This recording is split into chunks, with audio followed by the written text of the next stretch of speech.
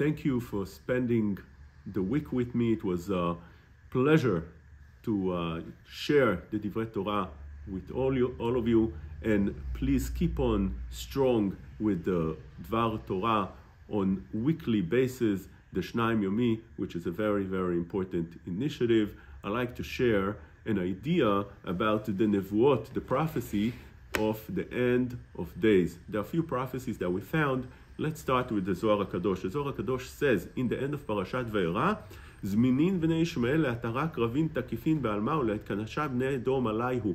Mamash, when you read those prophecies, the things that are happening today in front of our eyes never happened before in history, such things.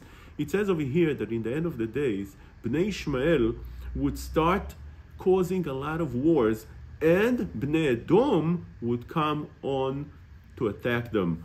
Which means Bnei Ishmael are the Arabs. Bnei Edoms are the Americans or the Europeans. And therefore, you see over here, there's wars between those two powers. V'tarun krava behu. And there start being wars between one and the other. Where would that be? Chad al yama, chad al yabeshta, v'chad samuch l'Yerushalayim. In the land, in the sea, and close to Yerushalayim. So we see they come too close to Yerushalayim. Why don't they go to a Muslim country? Why don't they go to a European country? It says over here it would happen close to Yerushalayim. Vishletun ilen beilen. One would be fighting with the other and would go over and conquer one the other. But the land of Israel would not be given over. In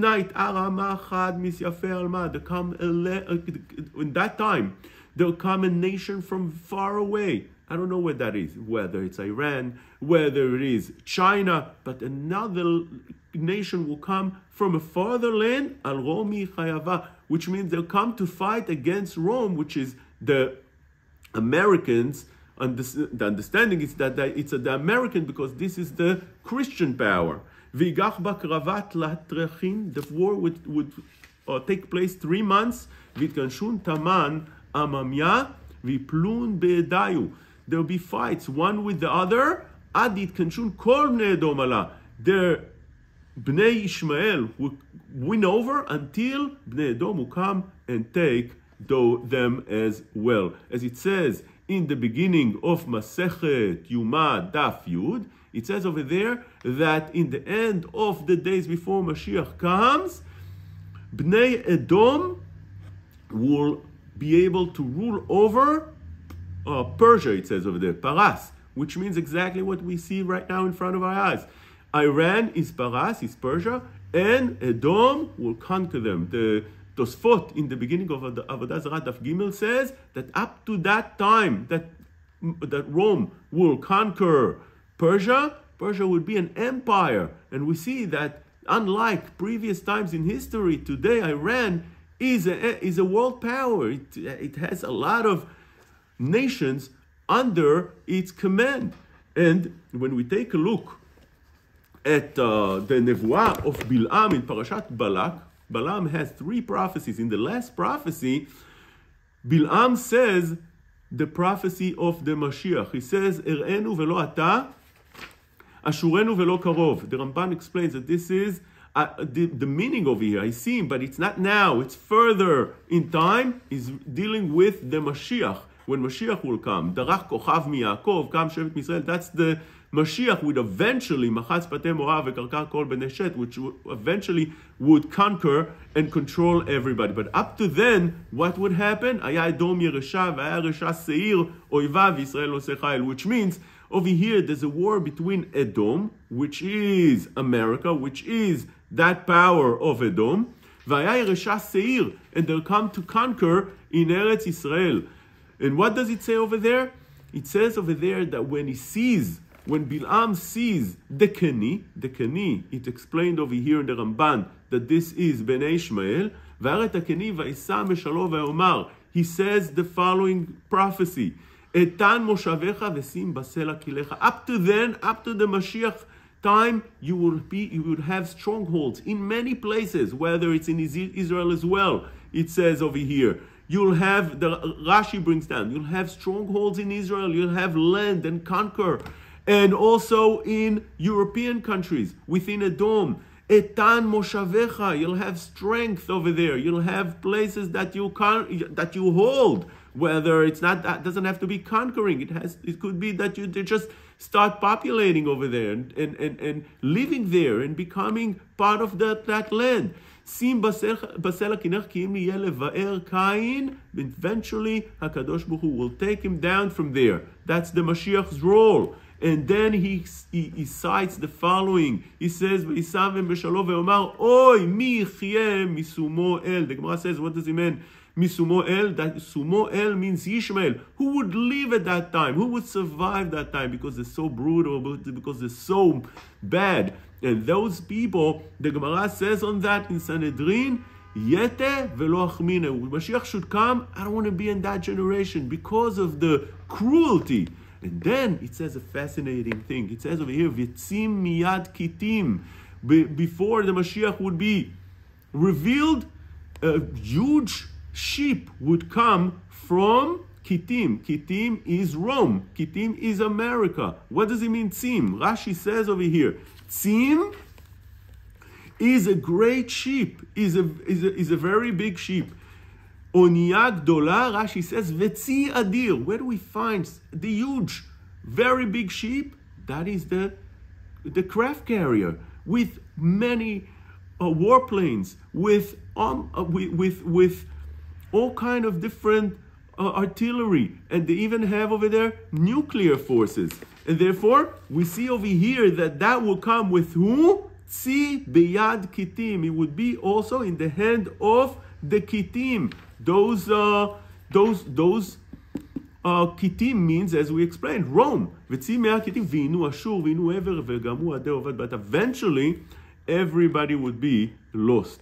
And this is the prophecy of Bilam. One should go into it and learn it deeper inside, because there's so much more in here that one should see in the Mefarshim that they explained about this idea. And when you take a look at the Nevuah of Yecheskel, the very famous Nevuah of Gog uMagog, it says over there, Ben Adam sim panecha el Gog eretz HaMagog, nesi rosh meshech tuval v'inaveh alav. The Malbim explains that who is it, Gog, and who's Magog? We say we don't know. He explains how to fit the names. But Gog uMagog will be Ishmael and Rome, the two powers, the two world final powers. And if you want to see this in the Nevuah of Daniel in Perek Bet, that he explains the dream that Nebuchadnezzar saw, he explains to him the different empires that he saw in the status, and in the statue, and in the statue, the final thing, or the bottom thing in the finger, he saw over there clay and metal, which was, the fingers were made of clay and metal, which usually don't combine together. He explains over there, take a look at the Malbim there, he explains that relates to the final days, that over there, the Ishmael and Edom, that those two things don't come together. The prophecy over there with the statue starts with having on the head was gold, that was referring to Bavel, then going to the lower part of the body, which was referring to the empires that came afterwards, and so on and so forth, until the very bottom, when Mashiach will come, before Mashiach will come, those were referring to the fingers that were made out of clay and metal, which don't combine to each other because they just don't go along together with each other, but they'll be fighting at the end of times. And Yecheskel over here explains in the Nevuah of Gog uMagog that this will be that Nevuah, and that Nevuah will come to the end, that there'll be extreme destruction. And it says here that the destruction would be so bad. Where would it be? In the land of Israel, which means out of the whole places in the world, this will happen in the land of Israel. And then Hashem will take care of the whole thing.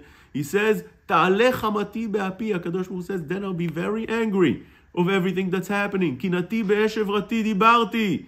Im lo bayom hu yeh rash gadol al admat Israel. Be very, very loud noise. Noise is referring to many different things, whether it's an earthquake, whether it is a nuclear war, whatever it is, we don't know. But we know that it affects the entire globe. Why? ורעשו מפני דגי הים. Even the fish will feel that the effect of that war. ועוף השמיים, even the birds, what could that be? It's not just a gun war or a plane war. וחיית השדה וכל הרמס הרומס על האדמה וכל האדם אשר על פני האדמה. Not only here, throughout the whole universe. כל האדם אשר על פני האדמה would be affected for this. נהרסו הערים, mountains would collapse. How do you have mountains that are collapsing? נפלו המדרגות, כל חומה לארץ תיפול. What is it? It's a war. It's not only an earthquake. It would be an earthquake with a war. We don't know exactly. But this is something that we see that's coming along for the final purpose. What is it? והתגדלתי והתקדשתי. In order to be mekadesh and megadel, elevate the name of HaKadosh Baruch Hu. And where are we in this whole equation? Says the Elkut Shimoni, in the name of Rabbi Yitzchak, Shana shemelech Mashiach ba, Shana shemelech Mashiach nigla bo, when the year that Mashiach comes, Kol malchei umot ha'olam mitgarim ze beze. All the nations are fighting one the other. Melech Paras, mitgare b'melech Avi. Again and again, it's Melech Paras, it's Iran. Fights with other nations. והולך מלך ערבי לארם ליטול עצה מהם. וחוזר מלך פרס ומחריב את כל העולם. Iran will destroy the world. וכל אומות העולם מתרעשים. All the nations. This is a world war. מתבעלים ונופלים על פניהם.